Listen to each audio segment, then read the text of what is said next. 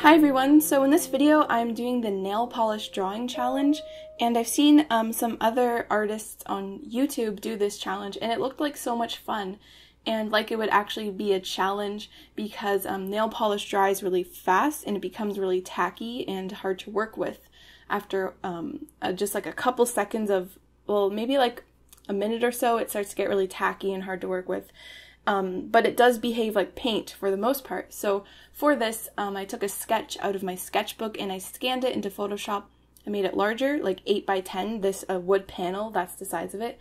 It's like a wood panel, but it has like a frame around it, so it's thicker, and I just got it from the dollar store. It's nothing really fancy. And I primed it with white nail polish, and then to get my sketch onto it, I colored on the back, like you just saw. I colored on the back of my sketch with graphite, and then you put that over top of the surface you want to transfer it to, and then you tape it down so it doesn't move, and then you just follow the lines of your sketch with something with a sharp point, like a pencil or a pen, and when you take it off, it's all transferred onto your wood panel. You can also use, what is it called, carbon copy paper, something like that.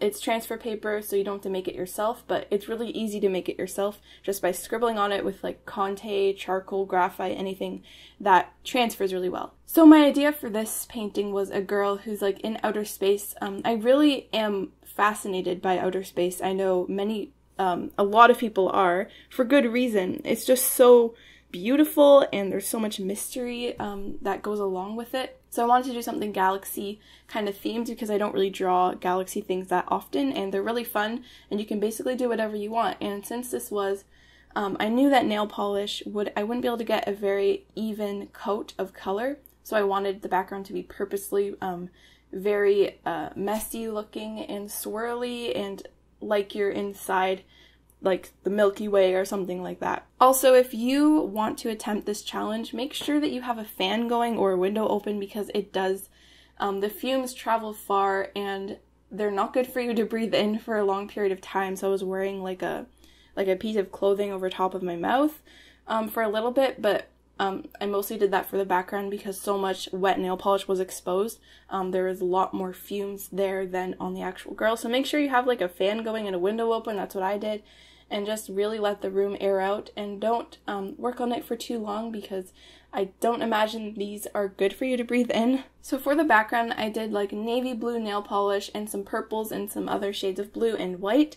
And then after I had all of them laid down, I poured a little bit of nail polish remover into a little cup, and I would just dip a brush in it and I swirled around the colors with it because nail polish remover picks up nail polish and thins it down, I guess. And it kind of created like a smooth, milky looking kind of texture. And I also coated the whole thing in a clear coat, and that also helped me blend it because when you put nail polish on top of nail polish, it reactivates the nail polish below it, and then it's like one thick layer of nail polish that you can move around. So that's kind of used that to my advantage. And when it was wet, I took a pencil and made white dots along the corners to kind of look like stars, but they kind of ended up getting covered up anyway in the end. So, and the thing I struggled with most with this drawing was her skin. I wasn't sure how pale I wanted it to be. I definitely wanted it to be pale just to kind of stand out from the dark background.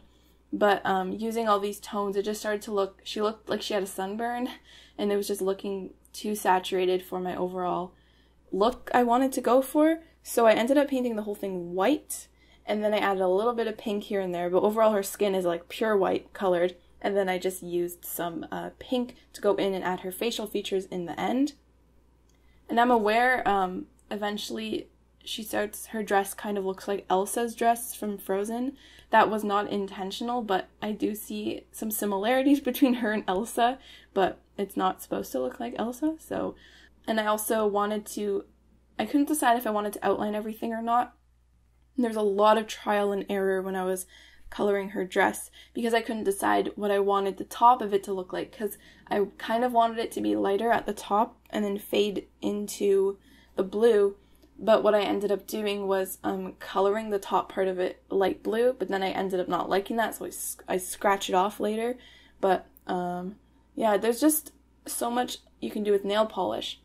If you don't like an area, you can color over it with like a clear coat and then let it sit for a few minutes, and then you can scrape the whole layer off all the way to the beginning of the wood, like before any nail polish was on it. You can scrape it and it removes all the layers on that area, which is good, I guess, in a way, but also bad if you accidentally smear it. So yeah, this pink dress was definitely not working, so I end up scraping it off.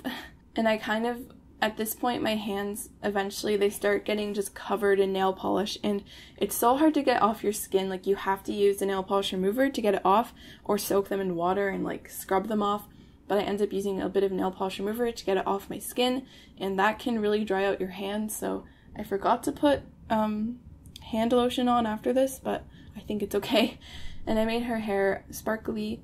I was going to make it pink, but I decided I wanted it to be more of a silvery neutral color. Well, it's not really neutral, but it's like doesn't have a color because it's silver. And I also used my nails a lot to help scrape off the nail polish, and this just ended up being really, really difficult to get off the bottoms of my nails, underneath my nails. I still have some nail polish underneath my nails because it's just really hard to reach that area with a Q-tip. So yeah, at this point I'm painting her whole skin white because I kind of want a clean slate. I want to start over with her skin, and I almost forgot to add in the little planet silvery tattoo type stuff she has on her arms.